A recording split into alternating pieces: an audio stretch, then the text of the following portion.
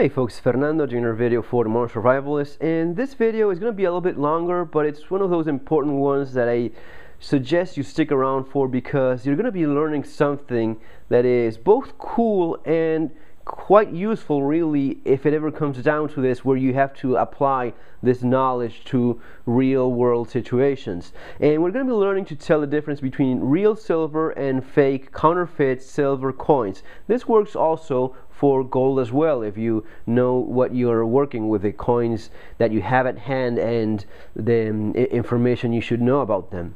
So why is this a big deal? Well, learning to tell counterfeits from the real deal has been something that I've applied myself in Argentina during the crisis.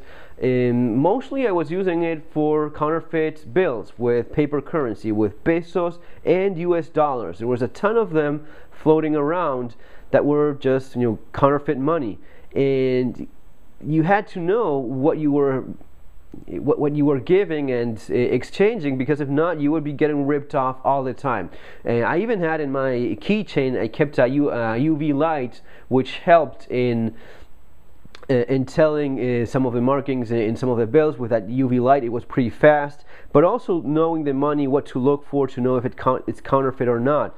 Now, when there's something like an economic collapse, a serious financial crisis, or some large-scale economic problem in a country, think of the economic collapse in Argentina, where the peso lost, almost 3/4 of its value, and think of Venezuela right now. So it's not just one specific incident. Venezuela, in pretty much all of these countries where things have gone very wrong economically, and sometimes they happen very fast. And in Venezuela, for example, it's a country that has some of the best natural resources. It's an oil-rich country. Venezuela is one of the countries that has the most amount of oil in the world. And it's a country that's naturally rich in terms of land, resources, climate. They should be able to grow anything, yet the minimum wage is $1 a month. And right now in Venezuela, there's people diving literally into the gutter looking for a little bit of gold or silver. Just a little earring of silver makes those people's day, because they can afford a lot of food, which their economy, they have 1,000,000% inflation per year. In Argentina, the business of precious metals went up 500% because of the crisis. And there's not a prepper community or much of a prepper culture in Argentina, but you'd see people selling maybe their gold wedding rings to put food on the table. That happened a lot. So maybe people didn't have a few gold or silver eagles, but they had some jewelry from the family, some heirloom jewelry. They would sell that so as to get by. So within this context and with that introduction, let's get to it. There's basically 5 simple ways that you can use to tell if this, again, if something happens and then you end up exchanging these, that works only as long as you're getting real actual silver and gold, because if not, what's the point to it? So 5 simple methods that I use, and I'm going to be demonstrating right now. The origin, the ring, the sound test, the ping test, the ring that the metal does when strike, magnetic, size, and weight. There's also using the acid test with a little drop of acid. That some people don't like as much because it leaves a mark and may ruin the value, numismatically speaking, or just people don't want to have tarnished silver and such. There are electrical testers. I'm going to be leaving the link below if you want to check these out. These are available in Amazon. And finally, details, which is what serious numismatic experts will do to a coin, especially coins worth hundreds, thousands of dollars. They're going to be doing all this and keeping all that in mind, of course, but the real deal counterfeits that are almost perfect copies, looking at it with a magnifying glass, with a jeweler's glass, the small strike details of the coin and some of the reference they have from similar coins is what's going to be telling them if it's a counterfeit or not. But that's on another level, mostly numismatics. We're mostly interested in learning if we have a real silver coin or gold coin or not. So number 1 would be origin, and right away I'm going to be telling you that there's one coin here that is a fake, one coin here that's a counterfeit, because of this Number 1 point, because I bought it on eBay for $1 and it was shipped from China. As you probably understand, no silver coin sells for $1, let alone on eBay and being shipped from China. You pretty much know it's a counterfeit coin.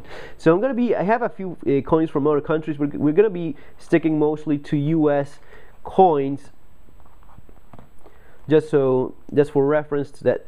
Just to have an idea, you have a couple Morgans here, you have a Kennedy half, you have a Swiss silver coin. This is a 5 franc coin. Interestingly enough, today it's the exact same form of coin. It looks exactly the same, but it's no longer silver content, but it's still in circulation today. These 5 francs, about $5 I believe it is, old French junk silver coin.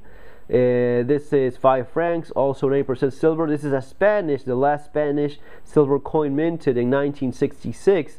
This is 80% silver, which is, in Spain, it's the silver law says that's that content that it has. Now, we're going to be looking at these 3, and we're going to be using this method. So I already know of one of them that is fake. Now, the origin thing, I mean, where did you get it from? Did you get it from a coin dealership that is trusted? There's a good chance that it's original. Warning, it's not a 100% reassurance. You just have a better idea that probably it's not a counterfeit. If you got it from a rugged looking ex-cop wielding a shotgun in Bartertown, you may be a little bit more distrusting, you know.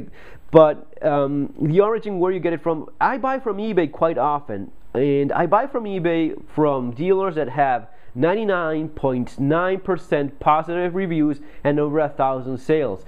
Even if it has that, I'm going to be checking the negatives, and if there's the slightest mention of counterfeit coins or fake coins, I'm not buying from them. I assume somewhat safely that if someone has over 1,000 sales and 100 positive reviews, 100% positive reviews, they're not going to be ruining that selling some junk silver, some counterfeit or fake coins.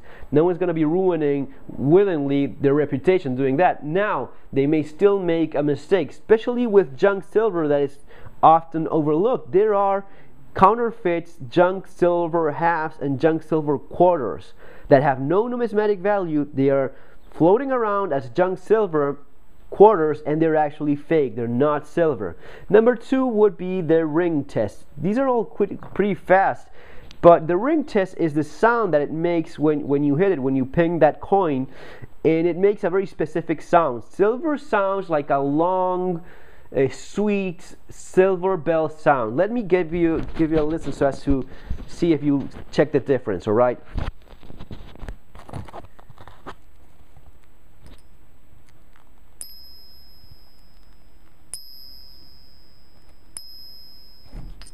This is also a silver coin, so slightly bigger, thicker, but you see how it sounds like a silver bell. I'm gonna be checking our other big coin here, our Morgan silver dollar. Listen. Okay, dropped it there.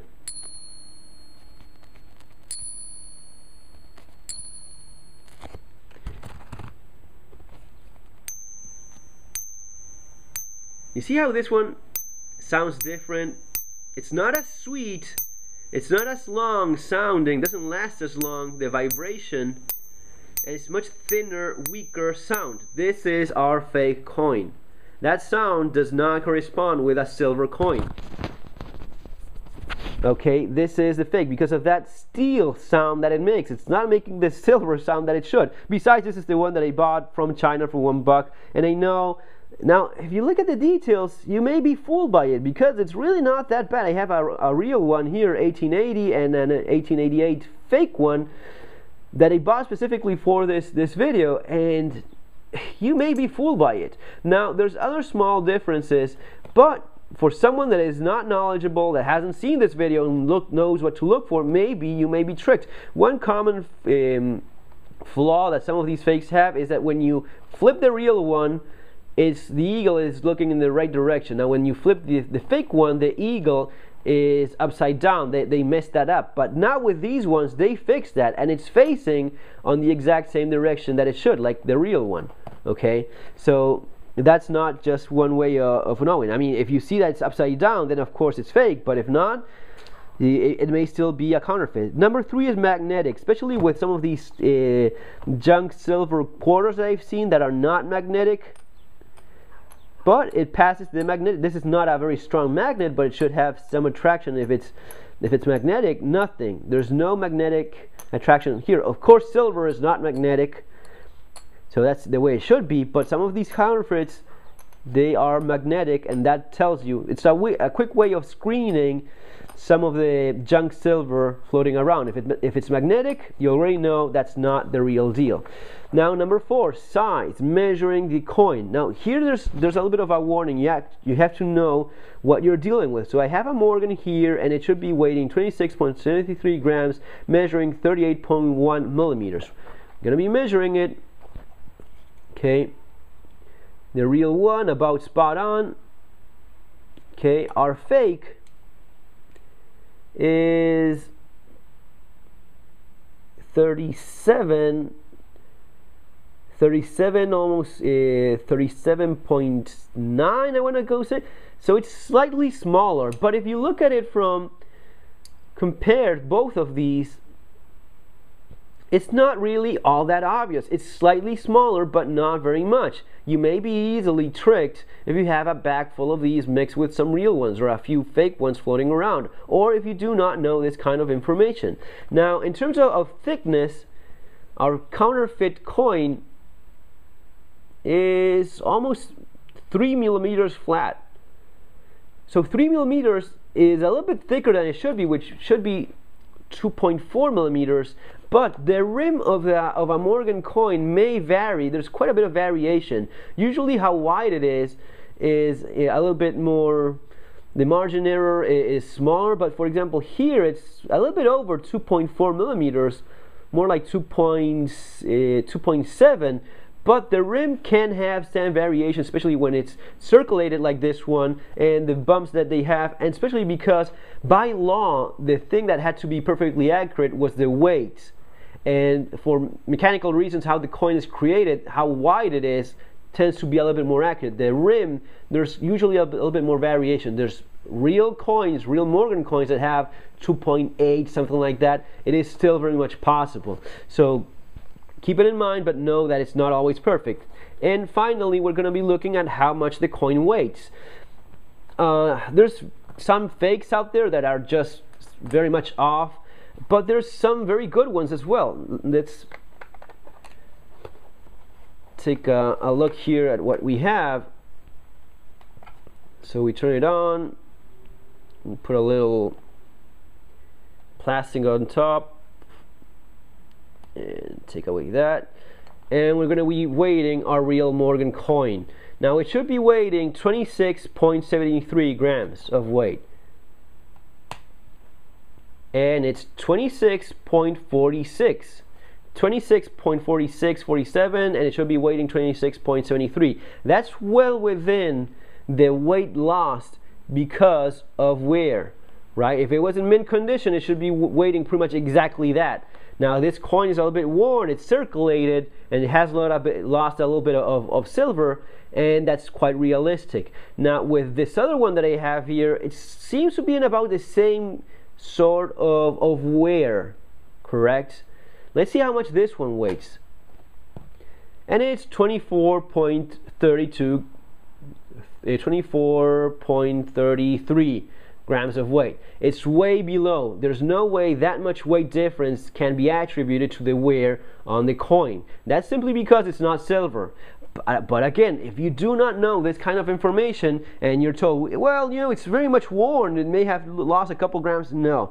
There's no way that kind of wear means that kind of weight loss. There's also, you know, a little difference, like this sparkle that it has. It's more of a steel chrome looking sparkle that it has in the surface, and this fake toning is very common of those Chinese fakes floating around. That's kind of things I know because I've been looking at these quite a bit and know what a real one should be looking like. So guys, that's the information you should have so as to detect real coins, and it also applies using the right information for gold ones as well. Gold also has a very distinctive ring to it that is not as easily imitated. Guys, that's going to be all for now. Remember to subscribe, hit that notification bell button, because if not, you're not going to be getting any future videos. Take care, have a great day, see you on our next video.